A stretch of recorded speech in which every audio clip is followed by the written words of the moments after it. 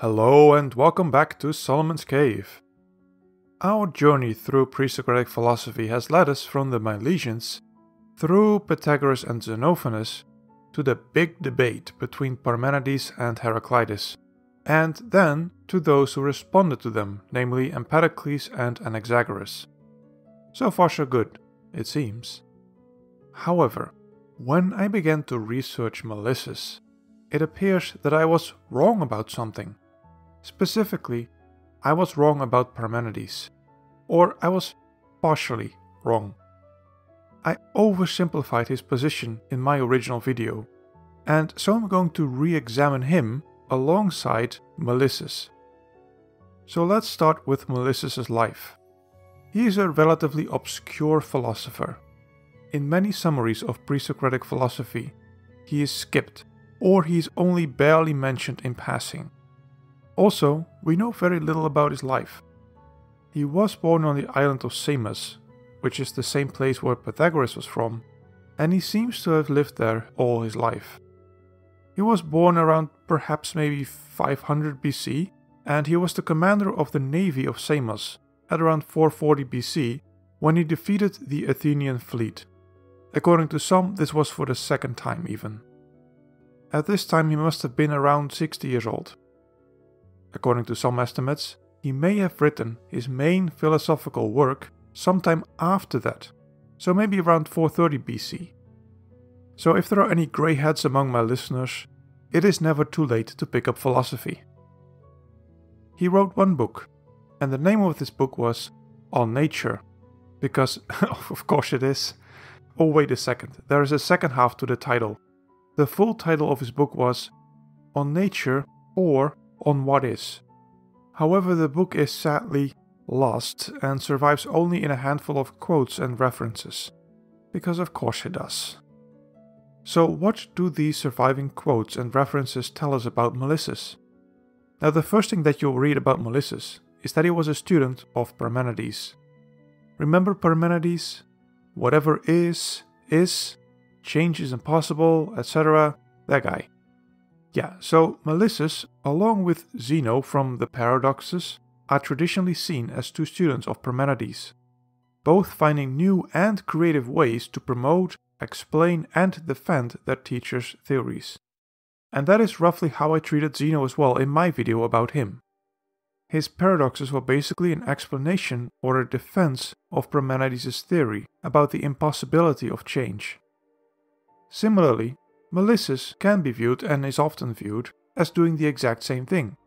However, not by inventing imaginative paradoxes, but by constructing logical arguments. For, you see, he was one of the first to write not in poetry, but in simple prose, and he might have been the first to write logical arguments to defend his position. Here, look at this argument in fragment 1. Whatever was, has always been, and will always be. For, if it had come into being, then it must have been nothing before it came into being. And if it was at some point nothing, then it is impossible that it could have come into being out of nothing. You see the logical connections? For, if, then, etc. This is one of the first times, and perhaps even the very first time, a philosopher applies some form of formalized logic to prove his conclusion. A method for reasoning refined by Aristotle and applied by many today. Also, this argument seems to really support one of the key principles of Parmenides, right? Namely, that change is impossible and that nothing can be created or destroyed. Is there more evidence for this? Well, yes, I'm glad you asked. According to Melissus, the reality that is not just eternal, ungenerated and indestructible, as we've read in fragment 1, it is also indivisible, changeless, motionless, unlimited, infinitely extended, and one. Alright, okay, so what seems to be the problem here? Clearly, this guy was either trained or at the very least inspired by Parmenides, and he now uses logical arguments to support Parmenides' worldview. So why did I say that I was wrong? Well, the problem starts with the assumption that we know exactly what Parmenides' view of reality is. But do we? Yes, of course, we have his lovely poem, but poetry can be tricky to understand due to its imagery and complex way of expressing thoughts. In fact, if you read his poem or listen to his poem, and you go back and you watch my video on Parmenides, you can be forgiven for wondering, where did he get all that from? Was all of that present in the poem I just heard, or did it just go over my head? Well, I'm sure some things went over your head, and also, some things were likely lost in translation. But your instincts wouldn't be entirely off either, because this traditional view on Parmenides has been heavily influenced by how he was perceived by later philosophers, including Melissus. In fact, it is possible that some aspects of Parmenides' philosophy that are not explicitly found in his poem, or by some other direct statements from ancient authors about Parmenides, may actually more closely resemble Melissus than Parmenides. In that case, the description I gave about Melissus' view of reality may be inspired by Parmenides, but it may also be an innovation upon it. Or in fact, Melissus may in some way disagree with Parmenides. Alright, so perhaps I was wrong about some detail about Parmenides and his philosophy, and presented Melissus' view as though it were Parmenides. That's when I was prompted to delve deep into the literature, and the deeper I got into the philosophy and commentaries and academic articles, the more confused I became. Not to mention the fact that different philosophers have different opinions about how to distinguish between Parmenides and Melissus, and they all use very complicated words with 3 syllables or more. So I will do my best to explain the difference as I understand it. But just be aware that there are others out there that have different views on this matter, and you should avoid them at all costs if you want to sleep peacefully tonight. It appears that both Melissus and Parmenides were monists. Yeah, I think we got that. So far, almost all philosophers were monists, with the exceptions of Empedocles and Anaxagoras, who were either pluralists or perhaps something more nuanced. But Parmenides and Melissus being monists, that still tracks. But then Parmenides is often called a generous monist, and Melissus a strict monist. Strict monism is basically the idea that only one thing is allowed to exist, while generous monism, which has nothing to do with giving away stuff, by the way, but it has everything to do with allowing other things to exist, either outside of or with the one thing. Melissus' strict monism can be understood from the following quotes. Fragment 3. Further, just as it ever is, so it must ever be, infinite in magnitude. Fragment 5. If it were not one, it would be limited by something else. Fragment 6. For if it is infinite, it must be one. For if it were two, it could not be infinite. For then, these two would be limited by each other. Here you see that Melissus is thinking of the one, the universe, everything, which can of course only be one and not 2 or 3 or any number of things. It is easy to understand and explain mathematically, though it is really difficult to reconcile it with our everyday experiences and observations. Going one step further, in fragment 7, which is quite a long quote, he applies this reasoning to pain and suffering. Perhaps the first of the presocratics to attempt to answer this very human reality directly. Bluntly spoken, what he argues is that we as humans experience pain and loss because we are stupid. Pain and suffering come from losing something precious or gaining something terrible. Yet, the whole of reality cannot lose anything, nor can it grow or gain anything. And since we as humans are part of the one reality, we also cannot lose or gain anything.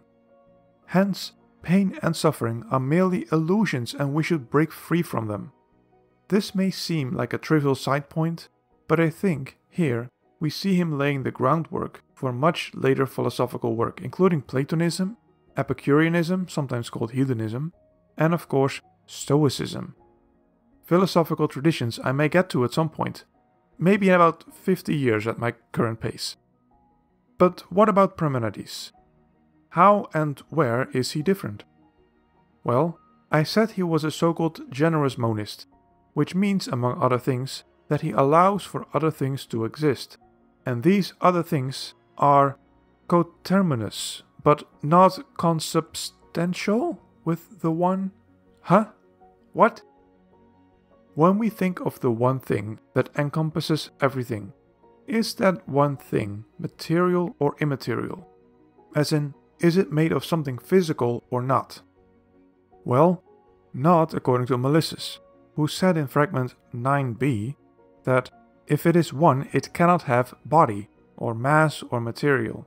For if it had body, it would have parts, and would no longer be one.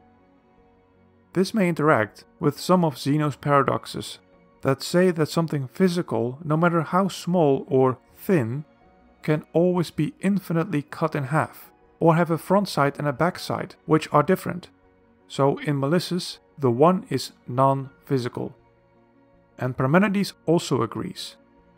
Melissus says that only the one can exist. For Parmenides it is more nuanced. Melissus says that one thing must exist, and only one thing can exist. Parmenides says that one thing must exist, but more than one thing can exist. You see, it's one thing to say that only one thing must exist. It's something else to say that only one thing can exist. Parmenides does allow for the possibility, but Melissus does not. That is what makes Melissus a strict monist and Parmenides a generous monist. Now the one is non-physical in nature, which means that it is possible for the physical world to exist also, together with and even in the same place as the immaterial world, but it would be made of a different substance. This is what is meant by coterminous but not consubstantial. Coterminous means that something can exist in the same place. Consubstantial, which these two realities are not, would mean that two things are made of the same material. And so there are two worlds or realities, which can exist together at the same time and in the same place. One exists necessarily and is immaterial, the other exists potentially and is material, and both exist at the same time and in the same place, yet are not made of the same substance. And in this way, Parmenides is actually laying the groundwork for metaphysics, or perhaps you could call it a spiritual world, which will come back in Plato and in Aristotle in rather different ways. Now let's end this video with one last thing about Melissus. At the beginning of this video I said that Melissus is sometimes seen as the student of Parmenides. On the other end, we also have a tradition that Melissus in turn was the teacher of Leucippus, traditionally the founder of atomism. Who Leucippus was, what ancient atomism was like, and whether or not Melissus really was his teacher, we'll find out in the next video.